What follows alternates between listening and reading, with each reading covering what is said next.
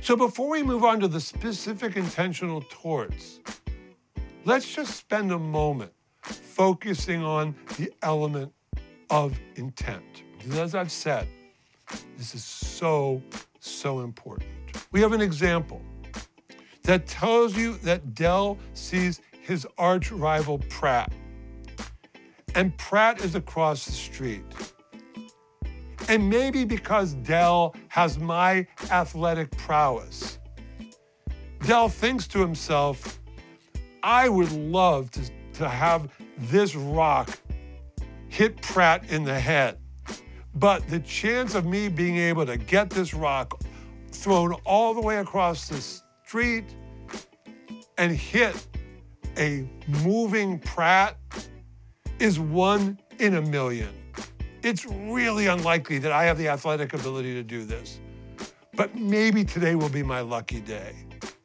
So Dell picks up that rock and he hurls it across the street, and it's a miracle. And it hits Pratt in the back of Pratt's head.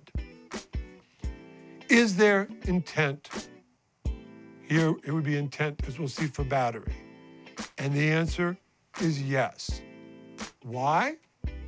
Because even though statistically it was an unlikely result, it was Dell's desire, purpose, and goal to make that contact with the rock to Pratt's head. Desire, purpose, one way of showing the element of intent. The second example we have tells you that Darla is bored and she doesn't want to hurt anybody, but she just wants to liven up the day. Maybe get a little adrenaline rush. So she takes out her gun and she says, I know that it's rush hour and that this crowded passenger train is going to be coming by. I'm going to shoot at that train. I don't want to hit anyone. I'm going to try to shoot over the head of passengers in the car of that train.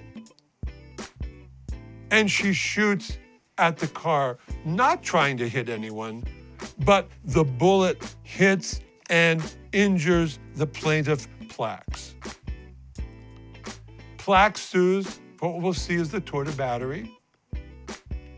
The question is there intent on the part of Darla? Now, Darla says, that wasn't my purpose or goal. I didn't want the bullet to hit anyone. Well, under the second prong of intent for intentional torts,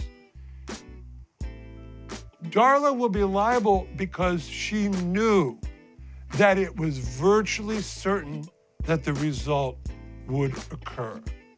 She knew that it was virtually certain that the result would occur. She knew it was a crowded passenger train. She knew it was rush hour. Now notice the language. It's very important, and this is tested often on the MBE. It's not that whether she should know or whether she reasonably should have known about the risk. To establish intent, she must actually know in her mind that the result is virtually certain.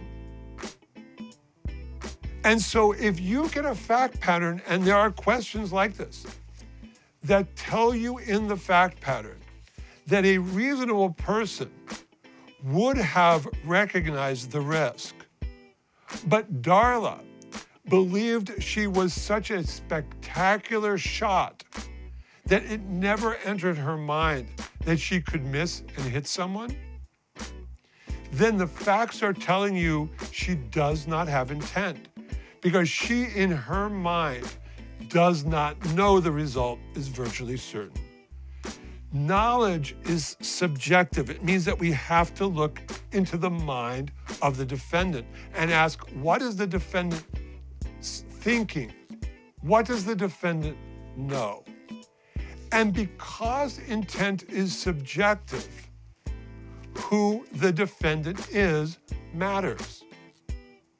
It matters who the defendant is. So I know that for some of you, this is going to feel like perhaps post-traumatic stress disorder when I remind you of some cases that you probably talked about in your torts class in law school.